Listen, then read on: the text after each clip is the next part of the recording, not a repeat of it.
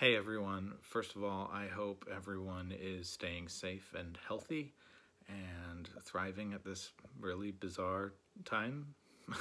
I'm holed up here at Shea McCune, or Fort McCune, whatever you want to call it, making music when I can, or not when I don't feel like it, because you know, there's a lot of pressure for artists to create right now. Maybe, I don't know.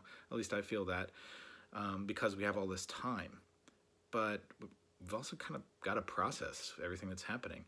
So I'm kind of going with the flow, trying to take it one day at a time. And over the last day, I actually, instead of just writing music or feeling the pressure to write something new, I actually dug up the first piece I ever wrote. I wrote it when I was 13 years old. I wrote it for 6 mallet players.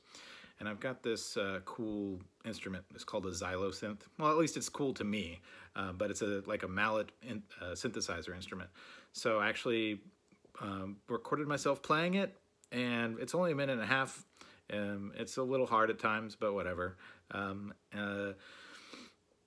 don't know why I'm doing it. I'm just putting it out there. I'm making just to make. Enjoy it, or don't even watch it. Just you know, turn this turn this video off if you want. Just know that I'm here, and if you're in my life and I'm connected to you, I'm thinking about you, and we'll get through this the way we get through everything, which is together.